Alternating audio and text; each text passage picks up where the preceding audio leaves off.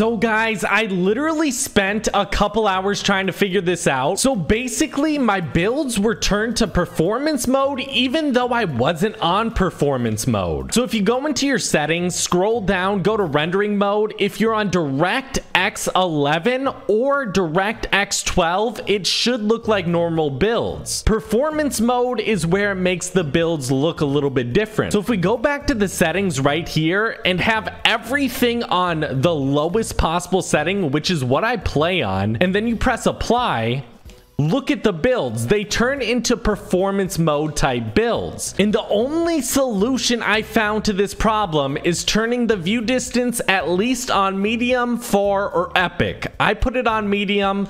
That way my game isn't lagging that much. But there we go. That's the solution. I spent a couple hours trying to figure this out. I think I accidentally clicked on something that changed my settings. I don't know exactly what it was, but now my builds are back to normal. And if I can just help out one of you guys who's struggling with this, you know, it'll all be worth it. Thank you guys for watching. I hope this helped.